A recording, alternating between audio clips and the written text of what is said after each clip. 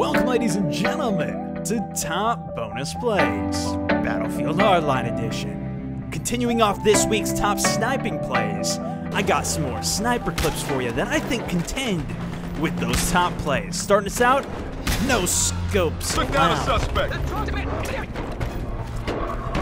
That's it. No matter the situation.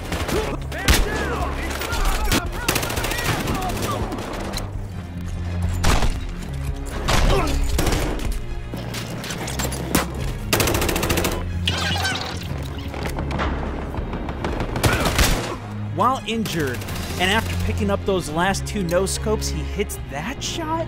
Look at this slow-mo replay, you cannot even see the guy.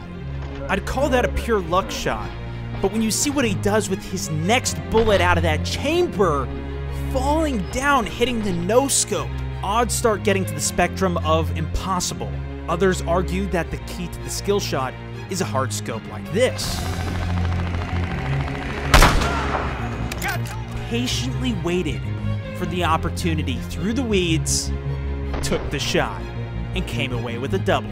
What about your time to target and hit accuracy though? All right, one more down. 2 helo pilot takedowns? Let's add some pressure. Still picks the shot. You'd be remiss to exclude the long-range sniper from this though. That's the key to the sniper, right? The long-range kill capacity, taking down the camping-ass noobs on the roof, doing the same thing, ironically.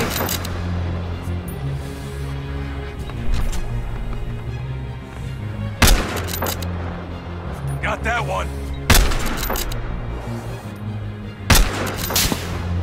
Got him. Only pixels exposed. And then there's the versatility. Long range.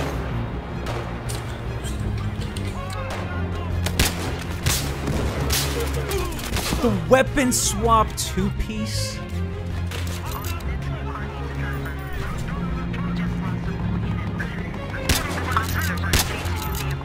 Driver snipe headshot and the passenger.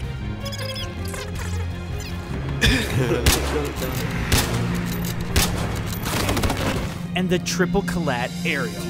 What defines a sniper skill versus luck?